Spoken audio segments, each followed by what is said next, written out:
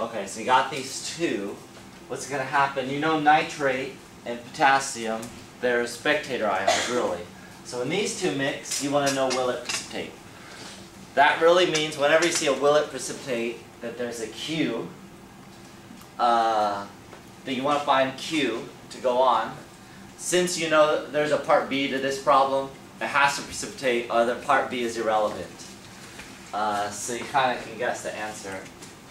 So what you need to do,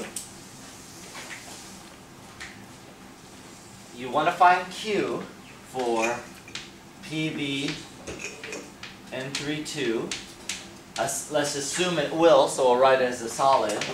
Goes to lead 2 plus 2 N3 minus, and those are both aqueous. And so you can write Q is the initial concentration of lead times the initial concentration of N3 minus squared. So there's Q. Find Q, you finish the problem. So we need the concentration. So to find the lead 2 plus concentration, this is whenever you have to do a volume adjustment. It's the M1V1 equals M2V2.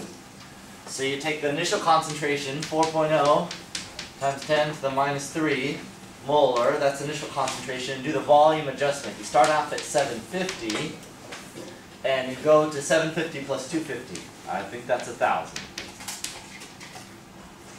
And I get 3.0 times 10 to the minus 3.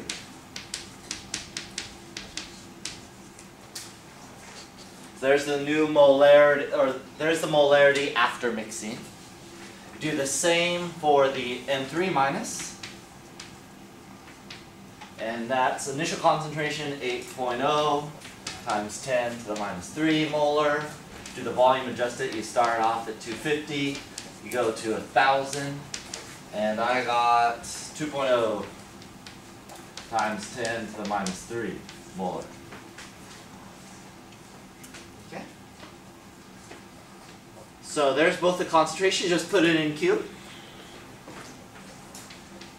Equation for Q is right up above, so that's 3.0 times 10 to the minus 3 times 2.0 times 10 to the minus 3 squared.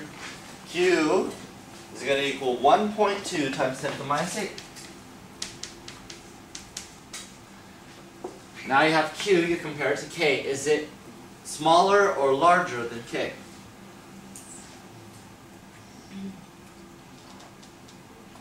Oh, sorry, this is 9. Not 3, 9. Right there for K. Wrote it down wrong from my paper. A question. Yeah, you have a question. Why first. is 2.0 times 10 to the minus 3 squared? The bottom, Q. Because this is squared. Oh, okay.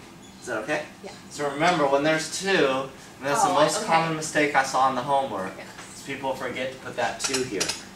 Okay, so sorry, now is Q larger or smaller than K? Larger. Larger. So will it precipitate? Yes. Okay, there's your answer. Yes, was your answer. You also need to do your work to solve this. So that's part A. If there's no questions, I'll go on to part B.